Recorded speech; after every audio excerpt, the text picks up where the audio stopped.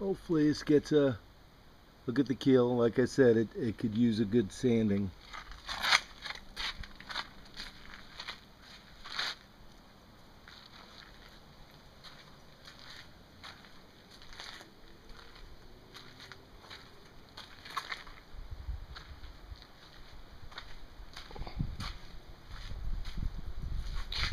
A tiller tamer up there. Dog does not come with the boat. And I'm going to try and get a close-up on what I believe is the worst of the paint job. I have no idea if it'll come out in the video.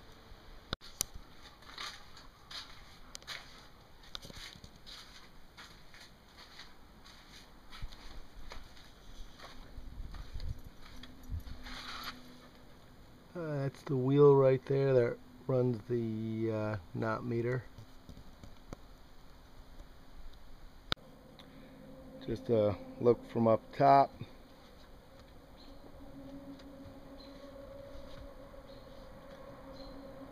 All the hardware is solid.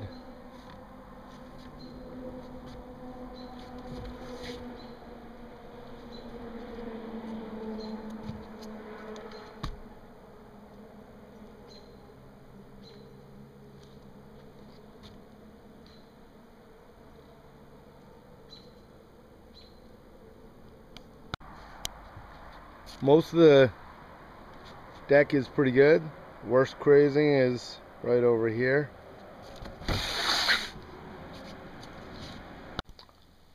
Interior layout is simple. We've got the old refrigerator, but I wouldn't use it. Space for a porta potty. We don't use a porta potty. We actually keep a cooler under there, food storage under there, charts in there. These cushions are clean, but one of them just got chewed up over the winter. But we actually have got a complete second set of cushions as well. This Bomar hatch, I think, was probably not original with the boat, but I'm really not sure. But it works fine and is watertight. Radio works. May need an antenna. This screen adds a nice bit of ventilation. Centerboard cable works fine. I jacked the boat up just a couple inches earlier in the season just to make sure the centerboard moves and it moves freely.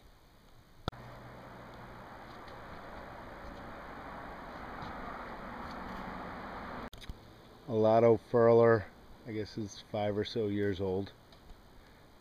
Works fine.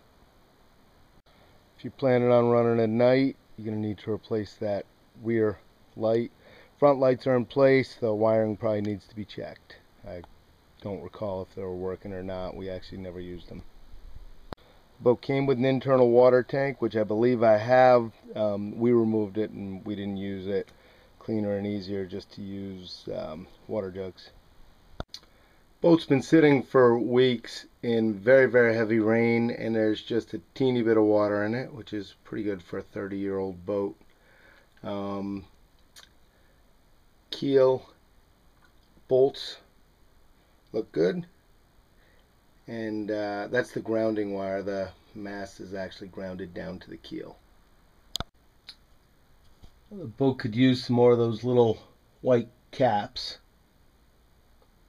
And there we go. Small crack. I don't believe any water comes in through. I believe that's cosmetic.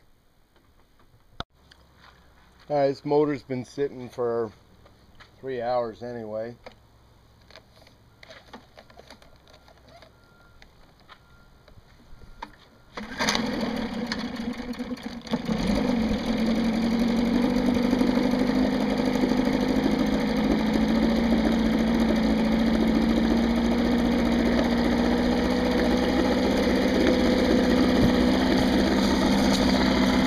Fuel can's fine.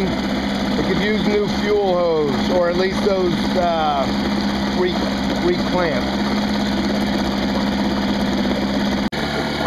Only only problem I know with this two-stroke motor is that it should actually shut off automatically rather than being pushed in. That's the Tohatsu motor. Electric start, which is not hooked up.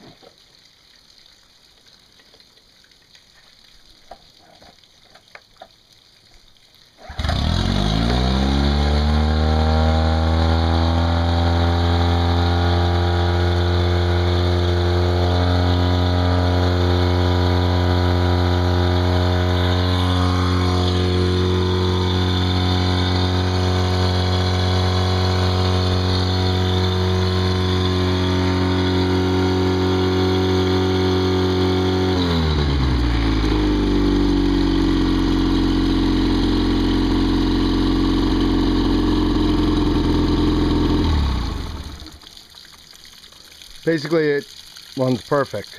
And it's got a sailboat prop.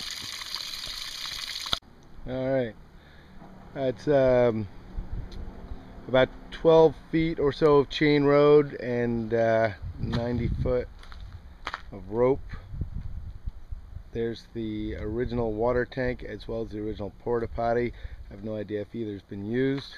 I have one brand new dock line, goes with the boat. There's the original refrigerator.